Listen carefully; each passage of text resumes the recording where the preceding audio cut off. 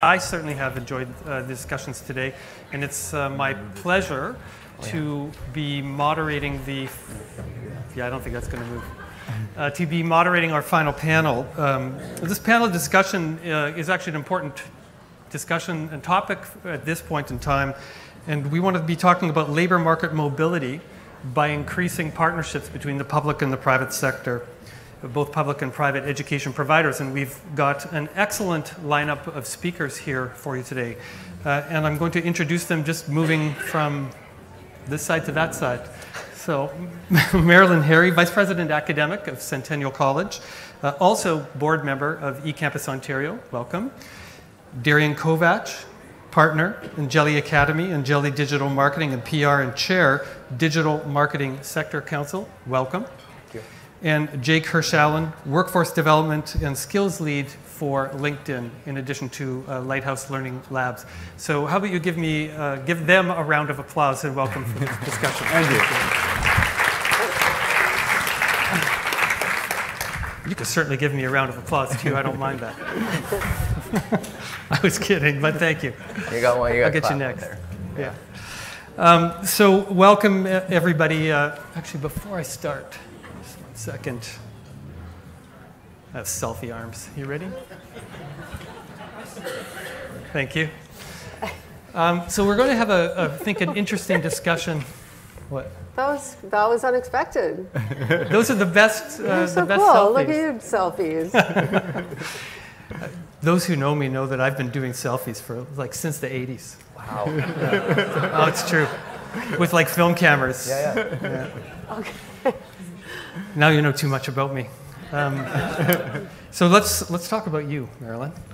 I want to get us started and talk about the future of education and skills. And so our first discussion point, and I'll ask each of you in turn to respond to it.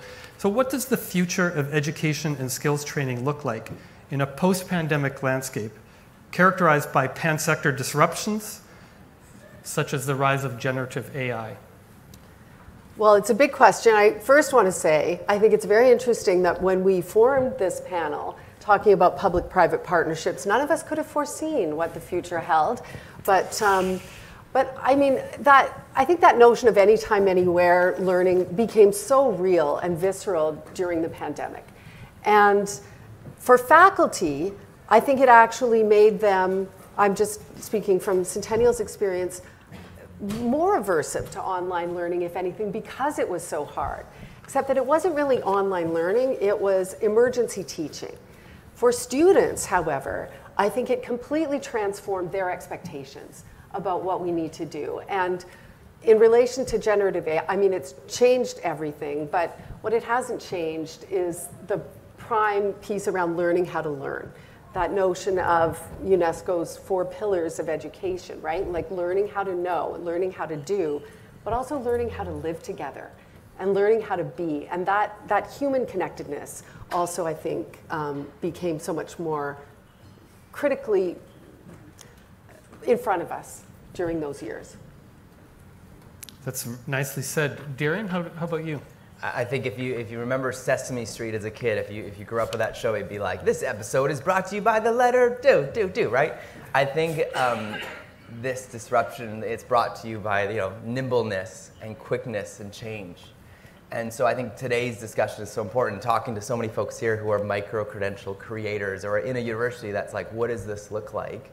I love Rhonda's idea this morning about the challenge to create a 16-week course, right, for Upskill Canada. And so those that are saying, okay, we're going to build something, but it's going to have an expiry date on it in 6 months, for most post-secondaries, that's really devastating, and it's unimaginable. But the idea of being like, okay, I can make something quick, I can make it for industry, and I can make it with industry, knowing that there's an expiry label on it because things shift so much. And so we work with a couple universities right now where we have a course every quarter, we send it out to industry, they review it, and they always come back with 4 or 5 changes. But thanks to all these LMS tools and devices, we can go in and change little sections of it, update needs that the industry has, and then the university keeps the key learning objective, purpose and framework they need to have. But we figure out how to work within it. But it really sucks in a lot of ways, because we used to be able to build these beautiful pieces, put it out there and be like, oh, I built it, and they will come and it will be gorgeous and it will stay there. But now we're always having to iterate, but it's having to be smarter about it. Well said. So this forum is brought to you either by the letter M for Micro-Credential or the letter I for iteration. Yeah. But nicely said about the connection between businesses and education. Jake, what are your thoughts? Or E for eCampus? Yeah. E for eCampus? E for eCampus. I didn't want to be obvious, but thanks for saying that. Of course. I come to the conversation from a few different perspectives. I think as a teacher and as someone who cares most about the social impact of education over people's lives, as opposed to what most people identify me with, which is LinkedIn and the jobs that'll come out of that education, I was almost not just disappointed, but devastated by the end of the pandemic at what had come of online learning, because I had spent over a decade, almost 2 decades, obsessed with this idea that by creating some form of hybrid learning, we would be advancing pedagogy, we'd be advancing education. And I think there are examples of that in the sense of, I mean, I'm very proud of both what Lighthouse Labs has built and in what it's done online, including in collaboration with almost everyone up here.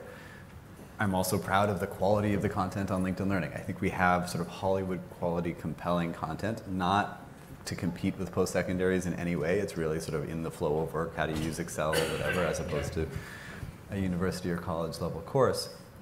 But at the same time, I think we made promises, most folks in EdTech made promises that not only weren't delivered on, but actually may have made things worse.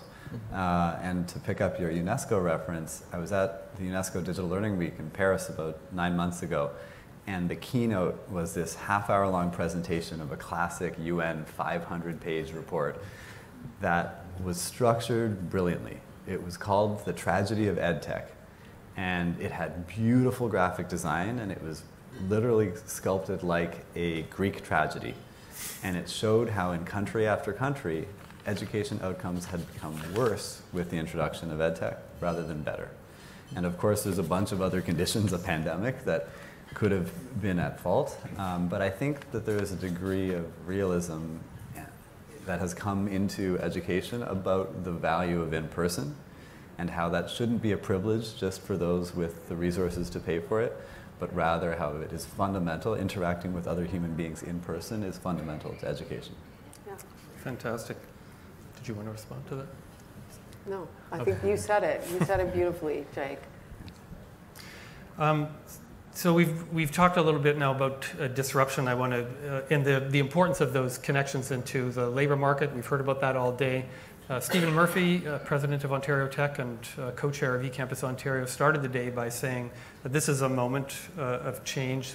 And Anne-Marie Vaughan, president of Humber College, talked about how you in the room are the change makers.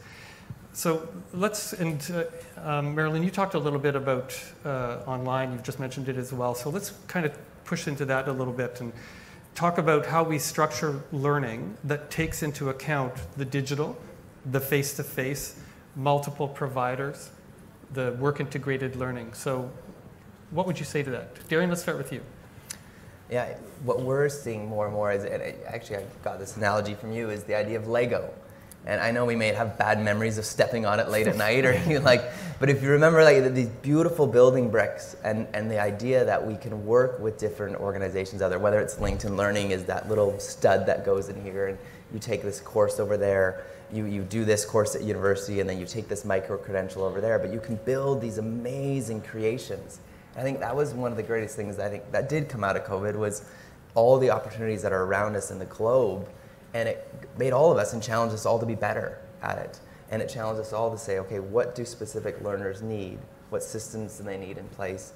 And what community do you need around you to make that happen? So wraparound services became even more important. But I think the idea of, okay, one organization, it's like, I'm not going to work at one corporation for the rest of my life, like my dad or my grandpa, but I'm going to work at multiple places and I'm going to learn in multiple arenas. Maybe I can jump in with an example of how we're actually working together. So there are a number of courses where folks are going from Jelly Academy to Lighthouse Labs and then into a public post-secondary, or they're going from an Indigenous institution into Lighthouse Labs and then to Jelly Academy. And I think it is those links between the public and private sector that need to be enhanced, because people have this picture of competition that is almost, in my opinion, entirely artificial. The vast majority of us are going to learn at some point in our lives from public institutions. I hope we all learn from public institutions, as well as at some point from private institutions. And they can actually augment each other with everything from data, which I hope is always open, but of course is not, and content, which again, I would argue should be open. And so a couple other examples, in Washington State we had this proposal where every library already has LinkedIn Learning, and in fact in a lot of library systems, Ontario's another one, we are the most used online resource in the library. So people walk into the library, if they're looking at a computer screen, chances are they're using LinkedIn Learning. But they're using it usually to get skills for a job, not for the sort of traditional library purpose of finding books and broader education and learning. And that is a signal to the librarians that they need help getting a job. And a lot of these folks need another human being to help them get that job. LinkedIn and LinkedIn Learning can't do it on their own. And so the idea was, as soon as the librarian sees that, they can offer for them to go to their local, in America it's called a workforce development board. In Canada it would be an employment service organization, to get help from a human being with figuring out what job they want, but also to get food stamps or bus passes, to get the other resources, as you said, the social determinants or the wraparounds necessary to get them into that job. And then, ideally, from that workforce board, they're going to a community college or a university, right? They're continuing their learning. And so it's creating these pathways through different forms of education that are both public and private that I think are really valuable. And maybe I'll end on one that actually steps a little bit outside of the world of education into the world of the labor market. Because to be frank, the reason LinkedIn is so dominant is because it has figured out that connection to employers in a really effective manner. And I think the post-secondaries that do that are going to be the ones that succeed. I'm super honored to be on the board of Ontario Tech Talent, which is a spin-off of Ontario Tech University, the brainchild of Stephen Murphy. And what they're doing super well is exactly that, working with employers to work back from their needs to create micro-credentials, and then delivering that education in the format that those employers want, and with the validation on an ongoing basis from them. I think those are such good examples, both of you, because students in a way have already figured it out. I mean, they decide which modules or micro-credentials or platforms that they will access, and they do that in ways that may or may not complement their curriculum, because they're doing this to augment and enhance. So they're figuring out ways to combine those Lego blocks. And there are also combinations that may not be apparent to them, that our own structures may be obstructing. An example of that, I was talking to a young woman this week who works full-time at Centennial in an admin role. She's doing her master's in education leadership, and is a TikTok influencer with 100,000 followers on makeup tutorials and beauty. And her interest, her passion is about inclusion and inclusive leadership and education. She's like, and I have this TikTok account, and the swag is coming to my door, but I don't know how to connect these. And we started talking about inclusive beauty, which is hugely important and influential. And so how are we creating that porosity across all levels of platforms, public providers, public education, in ways that support learners' pathways, their aspirations? Good job using the description in your porosity. Porosity. You won the point. I did it. I used the word. Thank you. Well done. Great point about inclusion and also the fact that students have already figured it out. What then are some of the obstacles? You mentioned some of the structures could be... We don't make it easy. I mean, try transferring from one program to another within an institution. How many credits are you going to get? Try transferring from the same program to another public institution, or college to university. A little easier from university to college, but not always.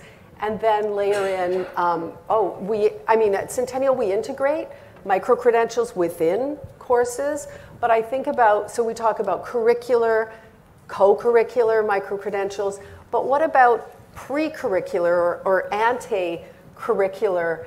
I mean, there's so many opportunities, but our structures, we talk about being student-centered, but to what extent are we radically student-centered? How would that really galvanize change? Totally. I mean, I think a great example is one of the sponsors today is Readocracy, and I've been advising them for a while. But what I loved about the fundamental sort of origin story of Readocracy is we spend so much time on the internet consuming content, learning in one form or another, and not necessarily knowing, maybe having an intuition, but certainly not evidence of what's good for us and what's bad for us, and of how that's building, of how, in essence, we are creating the equivalent of certificates or degrees in our own minds, but again, aren't evaluating whether they're helping or hurting us in a variety of ways, right? They could be junk food versus healthy food. I think that analogy is actually true throughout our lives and our education. And Canada's amongst the worst places for it, right? We know that employers do a terrible job of on-the-job training here. We know that even individuals don't seek out education as much in Canada as they do in many other countries in the OECD. And I don't blame the public post-secondaries for that. I blame a much broader cultural understanding of the value of education as something that happens literally all the time in our everyday interactions and which could be improved. Darian? Yeah. And I'd say, to go along with porosity, I think one of the biggest obstacles we have is ego. Like, I think I'm going to come at it from the micro-credential side of running a kind of a private boot camp. We get so much fanfare and people love us and we've done this great work, and we start believing what's in the media and we start believing what people tell us, and we think we don't need anyone else. So when it comes to partnering with a university or college, it's like, well, I don't need you, right? And so that's that obstacle of ego.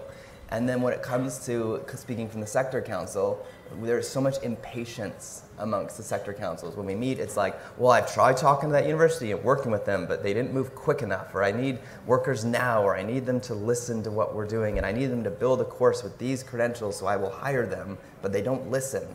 And so being able to take away impatience and ego, it's just human traits. But if we can see ego fall down a bit, and see us boot camps working with universities, there's some amazing partnerships that can happen. We've got one right now with UVic, where we're coming to them and students can now actually take our course, it's beautiful, then get a job, and once they're done the job, they go right into a management and leadership course through the university.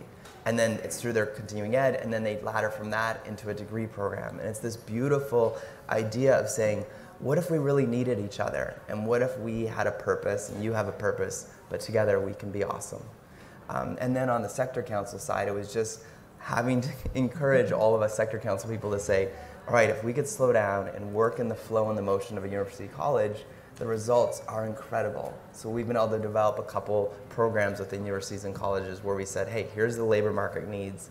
It's still a bit awkward on like the quarterly requests, because it's like we're not used to it, but on the micro-credential side, that's the hope, is when labor market needs come to you and have quarterly updates, being able to embrace it and figure out ways to adjust through some LMS tools. Thank you all. We heard Kevin from the UTexas system today talk a little bit about the system-wide approach to integration of micro-credentials. I also happened to sit in on Kelly Archer's presentation about the job bank and providing labor market information to people to empower them to make informed choices.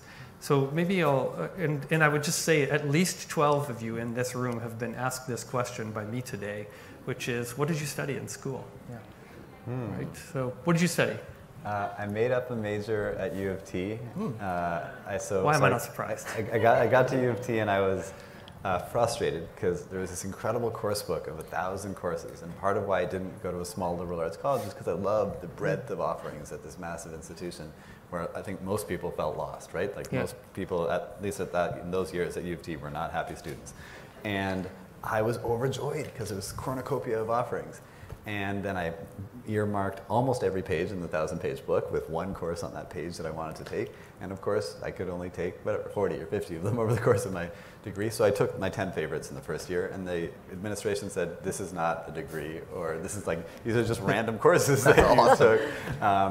You could get a degree in random. I think that's what I want my PhD to be in, at least in like a conversational structure, sort of like that. But I found the dean of New College, who was a Jungian psychoanalyst, and she helped me create a major called archetypal mythology, which was the fundamental narratives that underlie our society. Dang. And so it included classical mythology and a class on the Quran and a class on the Bible and a class on children's literature, and they all work together to create a liberal arts degree. So you're the prototype of the Lego.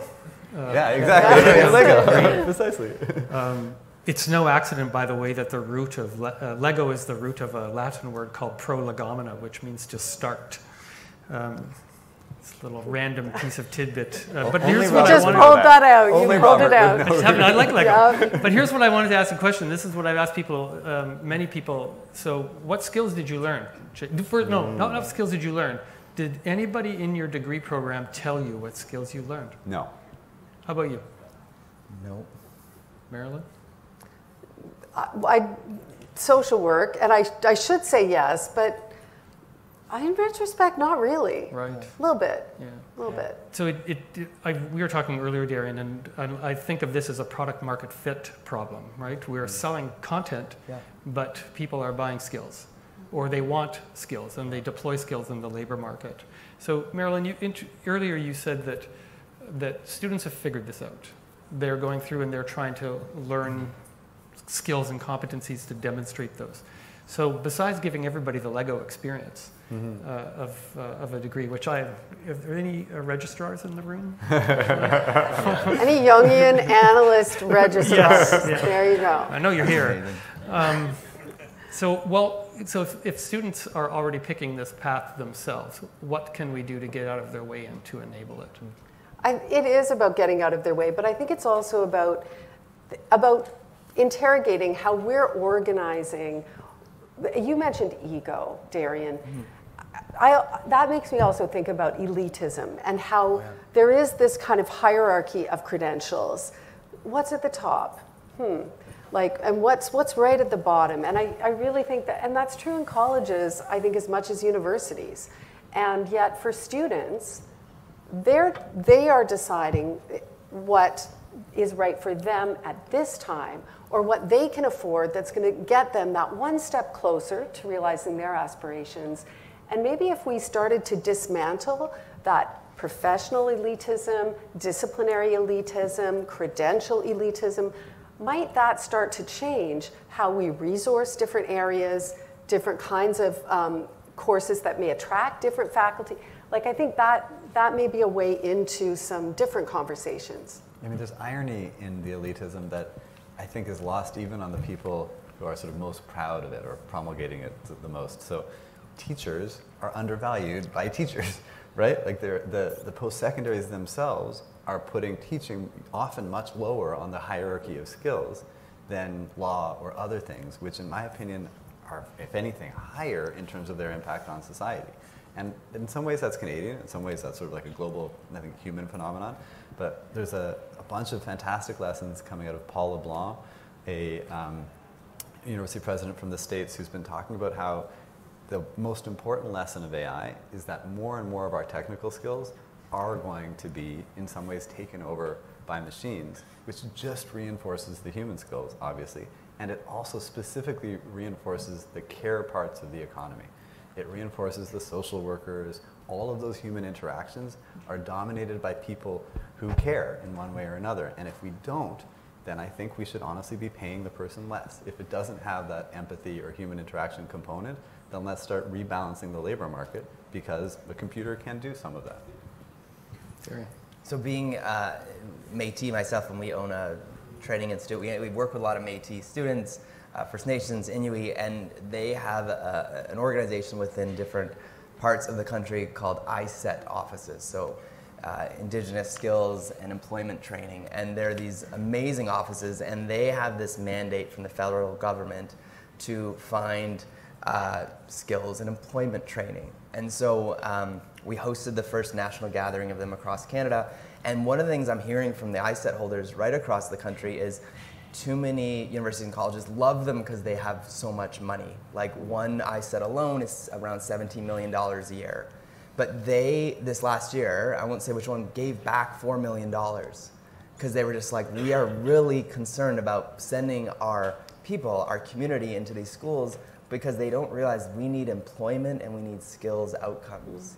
And so, but I think this is where universities and colleges have this massive advantage, is that being Indigenous myself, and most of our students are Indigenous, there are certain people, I don't know if you know this, but there's certain companies and people that aren't as excited about Indigenous people for some reason. I don't know why.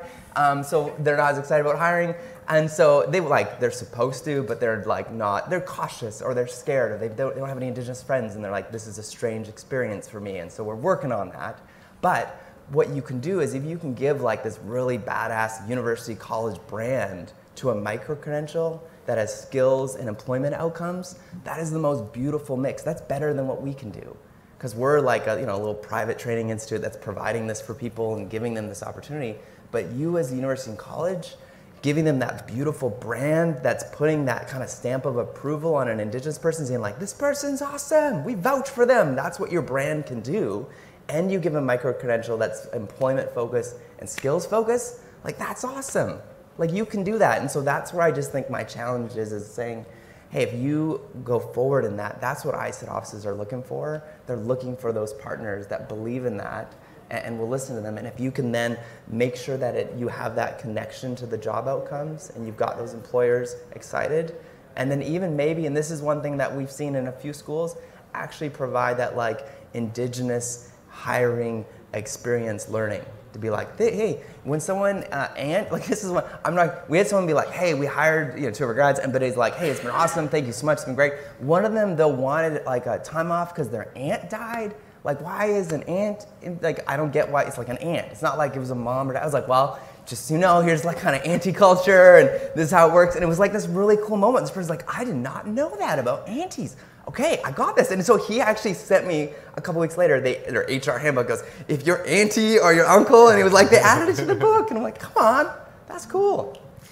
That is pretty cool. I heard a great presentation today by our colleagues Lori and Kim from Oshkosh and talked a lot about access and how micro-credentials are providing excellent inroads to folks in their communities. 49 communities, I think you serve, over a geography the size of France. Yeah.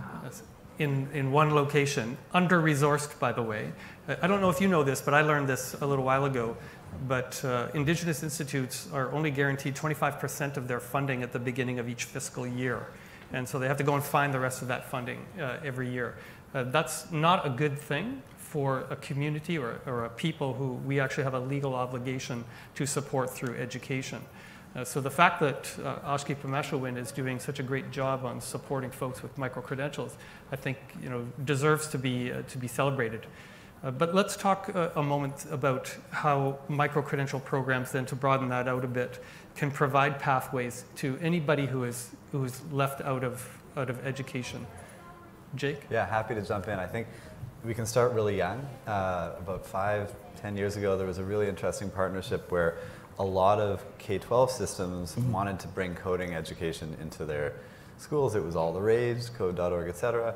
And what folks were realizing, both from a pedagogical perspective more broadly and specifically in terms of the skills they needed to get into either post-secondaries or right into employment, was it was actually computational thinking. It was this idea of thinking logically, et cetera, not knowing how to code. That was the important part. And so Lighthouse Labs worked with BCIT and the BC government to create a curriculum that didn't sort of throw out the baby with the bathwater, but rather just adapted the existing K-12 curriculum in BC to include what BCIT saw as the right pedagogical approach to computational thinking. And it's that kind of sort of tripartite relationship that I think is super, super valuable. Another good example from the States is this creation called Futuro Health, where Kaiser Permanente, the largest health company in the country, worked with SEIU, the largest health union in the country, personal support workers and others, in order to create a career pathway through the California community college system where you didn't actually have to even get the certificate. All you had to do was prove to the union that you had the skills that they would require for you to do on the job with Kaiser Permanente, and the union skipped the whole certification process of the CCs, and the CCs were okay with it because they got paid by Kaiser and the union, and the person was bypassed through a bunch of the interviews that we saw as being key areas where discrimination happened in the Kaiser Permanente hiring pipeline. And so you got rid of a bunch of these different barriers throughout the system, from union membership to interviewing to the actual credential from the community college system, and resulted in way more marginalized populations getting into these jobs. and just more people employed, period. Darian. Like Alejandra's here in the front from Indigenous Friends Association, like they go and they like kind of parachute in communities and embrace people with these like hands-on learning experiences. And so I think it's just a great example of saying like, we're not going to say you have to come to me and you have to apply and come into my fortress and climb this tower, right? And be like, and dress a certain way. You got to wear knight's clothing, maiden clothing. Which, by the way, I went to that medieval thing last week here in, I went to it for a friend's birthday. I've never been. It was wild. There's actual horses, but I learned you can't. I thought you could eat the food and throw it over your shoulder. Not supposed to throw the bones over your shoulder. But it was like full dress, right? But Alejandra's like, no, you come as you are. You want to wear whatever you want. You wear moccasins. You want to wear pants. Yeah, you should wear pants, but like, wear what pants you want. And Power's here in the house. I don't know where they are now, but like the work they're doing to just make tech accessible is incredible. And I think two organizations here, Upskill Canada, Digital, no longer Supercluster. I don't know why you dropped that. It's kind of fun to say. They went out and found people that were making it accessible. And then they challenged it to say like, hey, we're only going to fund you, or we're going to challenge to fund you to find a consortium, do it in partnership, but also we're going to challenge you to like get them jobs and get them raises. And it's like these great organizations that actually like sought out people that were on the margins doing really cool stuff. And so it's been so neat to watch what they're funding and what they're making happen, and even building partnerships between really special people. So I just think in this room alone, there's some amazing examples. And then I think one of the neat things, because we have a sector council that advises on a school, this school came to us and said, hey, one of our biggest issues is hardware. Like, the kids aren't able to get, like, because we recruited like 40 Indigenous students to this program, of which only 6 had like a really good working laptop and a phone. So Best Buy was on the advisory group, and they've hired 2 of our students. So we just put it out to the group. Anyone have tips on? And so all of a sudden Best Buy was like, however many laptops you want, however many phones you want, we're in. So they've donated like 280 cell phones and laptops to any Indigenous student that needs hardware. Amazing. So it's one of those, because they believe in what they get out of it. Because there's, you know, selfishly, they get rad students that they get to hire who are Indigenous and awesome storytellers because they have this great superpower. Yeah, well, it's a win-win. Marilyn.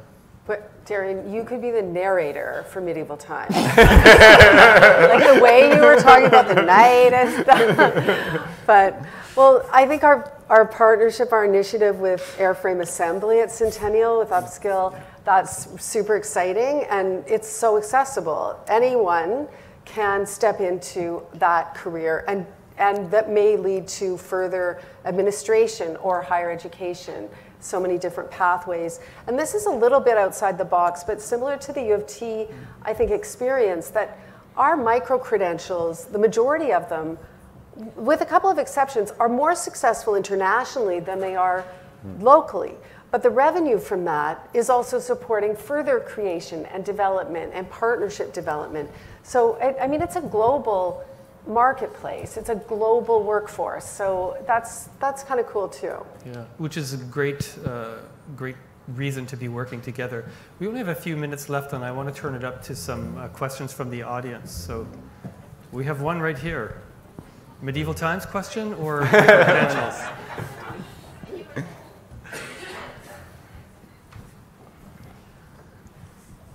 Brought to you by the letter M for medieval. Thank you. Actually, something that Darian said early on about the iteration of micro-credentials.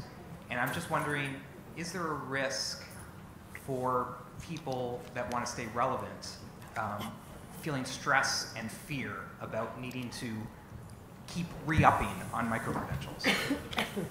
Yeah, I don't know if it's as much as a fear as most schools these days, like Lighthouse Labs is a good example, like they bring the alumni together. They have these alumni connections. So once you leave these schools that are more into like the upskilling, kind of future skills, or kind of like new collar employment worlds, they're all doing those upskilling for you. So it's almost like when you got Microsoft Windows back in the day and they would send you updated, remember those? They'd send you the CD-ROMs and you'd be like, update your Windows from 95 to 97. Like, I think it's like, we didn't worry about the 97 update. Like, we could still download LimeWire and Napster. Remember, we'd like play King's Quest? But like, I think most schools though these days that have it, as long as they're aware of it and they're updating their students, and most of the times once they've gone through your school, they're in an employment place anyways. So ideally the employer is taking advantage of the Canada Jobs Grant and using that kind of $10,000 a year to upgrade their employees with those credentials. I mean, what's amazing is how many different grants the federal government and provincial governments have created in order to try to encourage people either to do lifelong learning or to do some form of going back to school and updating, and how little uptake there is. Oh yeah. And it's a cultural issue in Canada, but the answer is not fear. I mean, I fear how fast tech is changing. That is a much bigger macro global problem that I think is tied to financial markets and a bunch of other things. But within Canada, the real problem is that we're just not doing it enough. We all do have to constantly be learning, and some of it's going to be formal and some of it's going to be informal. But like Gen AI did change a bunch of aspects of how our lives are going to work in the next little while, and there's going to be something else in 6 months to 2 years when this hype cycle dies down. And I think it behooves Canada to keep up with that, right? We have, in some cases, the best of these systems. Like our higher education system in the traditional sense is amongst the best in the world. So why do we have this huge gap between the best research universities and polytechnics and in some cases community colleges in the world and the worst on-the-job, lifelong, continuing learning? Another question over here. Oh, hi. Sorry, I just, Marilyn, I think you mentioned the idea of a radically student-centered micro-credential. And I just wondered if I could hear a little bit more about that, or we could hear a little bit more about that. What characteristics might a radically student-centered micro-credential have? Well, I guess I'm thinking about that theories of teaching and learning and pedagogies. And we've been talking about constructivist pedagogy for decades now, and then latterly pedagogy and pedagogy, that sort of notion of students at the center, and decolonizing our classrooms and our spaces. And I think it's almost like this conceptual leap to organize curriculum around the students' needs, to collaborate with students in co-creating curriculum. And some of the work that we're doing with Indigenous colleagues, leaders, educators, around indigenization of curriculum is actually creating radically student-centered pedagogies in ways that these other Western Eurocentric terms like pedagogy, like it just never quite landed. I'm not sure that that really gets at the question, but I think there is a pathway into this work through reconciliation and Indigenous sovereignty and co-creation. Like that is where I think we're seeing some traction in our curriculum. I have a weird example, and it's the opposite, I think, of what you're asking for, intentionally to like belie what could be the right way. So the wrong way was demonstrated by this prof at U of T, Paolo, where he intentionally had a course submitted and then approved by the administration at U of T to teach. Gen AI would do all the teaching, so it would be prompts in, and the only thing students would see would be Gen AI, and the only thing that students could respond with was a prompt and then the output. So you basically had like a computer talking to a computer for the entire course. And it was fascinating, I think, as a construct to like what not to do in education, but it also was fascinating as a really fast way for faculty members to realize what the potential threats and upsides of this technology were. And what it made me think as the question was asked was like, what if we had a student, like if students themselves were way, way more involved in the constant recreation of not every course, but like one course within their curriculum, and that you could actually use that course as the seeding ground for so many other ideas that could then permeate their self-designed degree or something. That's so cool. Well, they're content creators themselves. Course Hero, perfect example. Like we're pulling the content down, good luck with that, right? But they are themselves creating this content and sharing it openly. So how do we, it's sort of like Gen AI. We're not now talking about how do we prevent it, not possible, not desirable, but how do we adapt to it? And in ways that are actually going to enhance what if, I teaching and guess, learning. like every student in every class was using Readocracy to create their own micro-credentials, which then the other students in the class had to take? And like you can imagine in a class for teachers, at least, that would be a pretty productive way of doing peer-to-peer learning. I think we have time for one more question. Jenny? Okay. Hi. Sorry. Oh, okay. We'll have two more Dueling questions. microphones. Sorry. Okay, sorry. I'll stand over here so I can see you. So my question is, the conversation about the access and the availability and the student-led and the individual directed learning is amazing. And the opportunities of, just the opportunities are phenomenal. But access without quality is kind of a cruel deception. And so I was wondering if you could maybe share your thoughts on what sort of infrastructures are needed, or what sort of pieces need to be in place to ensure that students are making informed decisions and that learners are making informed decisions about the investment that they're making, both in time and money.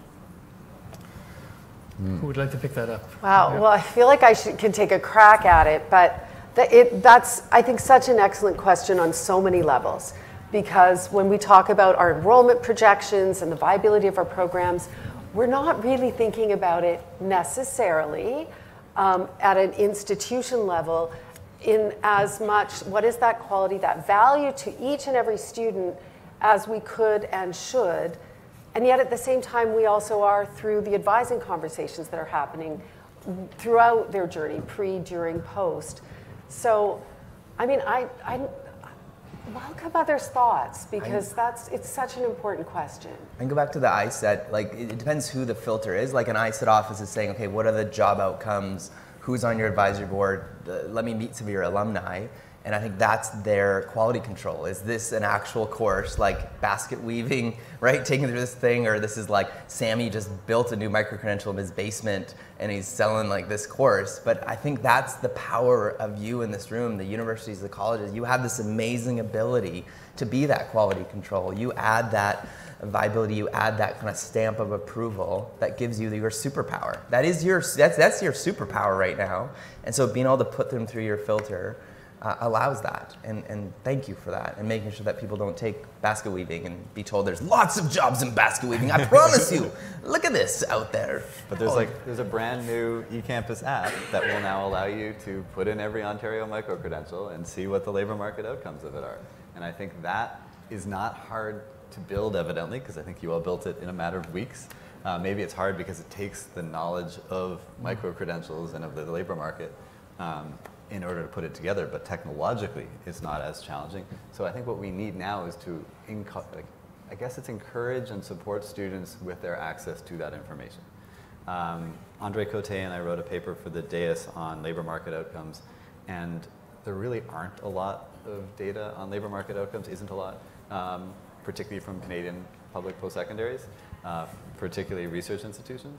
And if you just look south of the border at a place where, the majority of institutions are private, and yet we still have more data on their employment outcomes than we do Canada's public institutions. It belies how big that gap in information is.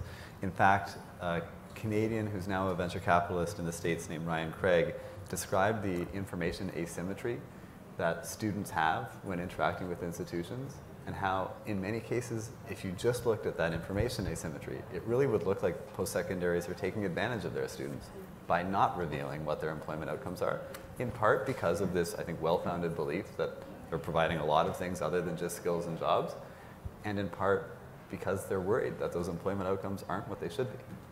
Colleges do. Colleges do a much better job. Jenny, over to you for the last question, and we'll wrap up. Thank you so much for this panel. So I think one of the things that really I felt a lot today was not just micro-credentials, right? And Kelvin's like, hand them out, like candy or drugs or whatever. Here's a micro-credential, here's one for you. But it's the wraparound value proposition that folks who are delivering, especially those who are delivering to most marginalized people, the unemployed, and folks who really need that learning to skill up. So I'm wondering how you can frame in public-private context the value proposition for a learner. What is it that you're bringing? Are you bringing your industry connections? Are you bringing funding, offering this for no cost, extra supports, those kinds of things? Like, I feel like post-secondary is going to have to get better at saying what the value they're bringing to the table. If knowledge is free and easy to get to, especially with AI moving in and disrupting, what are you bringing to the table for me as a learner that really matters to me. And I think learners are going to become much more discerning about what that is. Fantastic point. I mean, I think the higher you go on Maslow's hierarchy, the harder it is to prove that value because it becomes more unique and individual and less concrete. And in the States, for the average community college, it's therefore in many ways a lot easier, right? If half of Americans don't get beyond high school education, then getting to community college often means getting a food stamp or a bus pass or family support payments, those wraparound services in a really literal, concrete way. In Canada, way fewer people need those things, thankfully. And so instead, we're up a level above. Now we need to prove that they are going to get skills and a job, that they're going to learn about how to learn and about life and about how to support their families better. And I think that is harder. And we don't think enough about communicating that. When you ask the question, how many of us were taught what skills we were learning in school?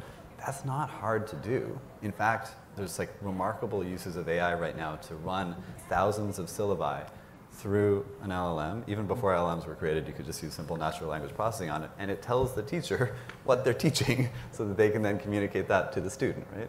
I think that is a good beginning, but it's obviously just the beginning of what you're asking about. We did a study, we looked at 83 different universities across Canada and looked at if they, in the business school specifically, if they told us as the potential student who their advisory council was. There was actual 3 that actually told us. They actually listed their names and said, this is who advises us. And I was shocked. Because I think that is one of the greatest values you have. And again, there's enough ego, and we talked about ego earlier, there's enough ego in people that's like, oh, you're going to let me be on your advisory? Of course I will. Like, you have a much better ability than a lot of folks do. And so being able to make this advisory council, and don't just make it 2 or 3, like you can bring 25 people with 25 different perspectives on there. And here's the double win there, as the win-win-win, is that A, you get brilliant insight and advice, but then those 25, at least you can be like, well, at least we got 25 people that might hire our grads. And then there's an organization here called Ripen that you might say, okay, I've seen a lot of schools now say, hey, you get a Ripen experience, right? Or you get a work experience, but here's what it actually looks like. So clarifying that is a huge value. I know we're over time, but I want to go one thing that everyone who designs a micro-cred should know. 30 seconds. Less than 30 seconds, okay? At Lighthouse Labs and so many of the other successful schools, you spend 1/4 of your money on marketing, and you spend ballpark numbers, 1/4 of your money on career services. That blows away what any post-secondary, public post-secondary in the country does. And it's the career services part that matters a ton. Invest in your career service human beings, and you will end up with better employment outcomes. Marilyn, last word to you. Well, mine was more prosaic. We talked about this before. It was a one-click experience. Like, students are searching around and finding things. Like, what if it were more seamless? So that's one click. Fantastic. So our logo for the Micro-Credential Forum is a light bulb, and I'm reminded of the saying that the light bulb was not invented by continuous improvement of the candle. And this panel is so profound. Yeah, right? well put. You got to drop your left hand. You got to take this into Micro. Anyway, I'm trying to wrap up here, but thank you. Really appreciate the discussion. This has been fantastic. We did go a little bit over time. I want to thank everybody for coming and being part of today's discussion. And I think I'm going to turn it over to Andrea. But before I do that, please help me give a round of applause to our panel.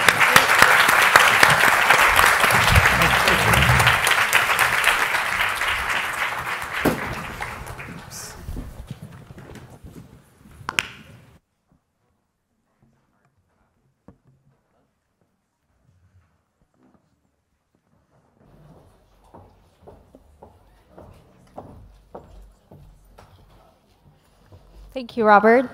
The candle and the light bulb, that's going to be a tough one to top over here in our closing remarks.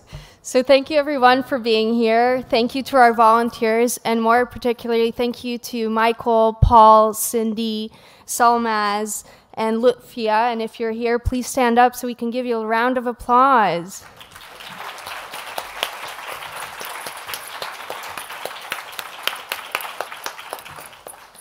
So again, thank you to all our volunteers, our sponsors, our vendors, our presenters, and of course you, our attendees, for being here today, online or in person. And so now, what's next? In a not too distant future, I'll start by inviting you to enjoy us at our networking event. It'll be right over here on your well, on my right-hand side and probably on your left-hand side. And more good food, some wine, good people, great view, and a photo booth. It's here until 6 p.m. So if you haven't gotten your photo just yet, now's your chance. And then for the longer term, as we look towards the future of developing tomorrow's workforce, I'd like to invite you to take some time to reflect on the invaluable knowledge and insights shared here today. I'd like to share with you one of my favorite Latin quotes. Aut viam inveniam, aut faciam. I shall either find a way or make one. For me, this quote symbolizes determination, persistence, and innovation on an individual level, and I found it very, very pertinent to all the wonderful work that everyone is doing here. And as a cohesive group of determined and persistent innovators dedicated to finding career paths for learners, and if these career paths did not exist prior, these innovators are creating them by seeking solutions to develop the next generation of talent.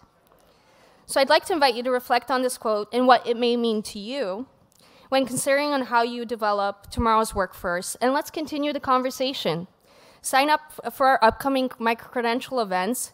I hear that there might be an email that you will be getting in the near future. Explore the expanded Micro-Credentials portal, microlearnontario.ca.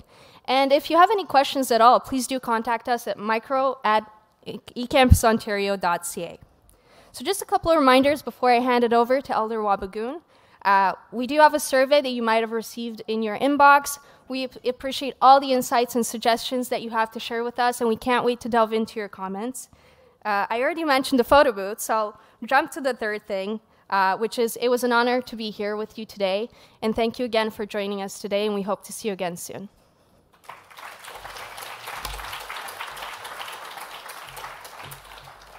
And I would like to invite Elder Wabagoon. Thank you.